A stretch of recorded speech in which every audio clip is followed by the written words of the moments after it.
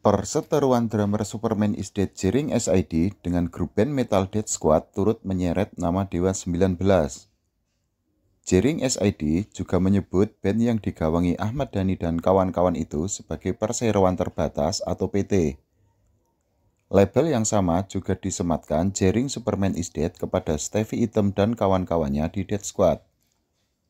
Pada awalnya, Jerinx SID menganggap Deadsquad seperti Slipknot yang dianggap seperti perseroan terbatas atau PT. Setelah itu, ada netizen yang menanyakan tentang Dewa 19. Netizen itu menganggap Ahmad Dhani terlalu berkuasa di Dewa 19. Nah, menurut anggapan Jerinx SID, Dewa 19 ternyata juga tidak ubahnya seperti perseroan terbatas atau PT. Jerinx Superman Is Dead pun mengaku sudah sering menyenggol Ahmad Dhani dan kawan-kawannya di Dewa 19. Meskipun demikian, Jerinx SID menganggap Dewa 19 sangat berbeda dengan Deadsquad. Menurut Jerinx SID, sentilanya terhadap Dewa 19 berakhir dengan baik-baik saja karena sikap yang ditunjukkan Ahmad Dhani. Jerinx Superman Is Dead menganggap Ahmad Dhani tidak bersikap baperan meskipun mendapatkan kritik pedas dari dirinya. Jerinx SID menganggap sikap pendiri Dewa 19 itu tidak cengeng walaupun diberi kritik tajam.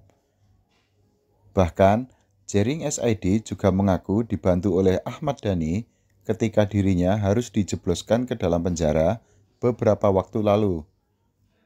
Nah, sindiran Jerinx SID pun langsung dibalas anggota Deadsquad Sadu Rasidi.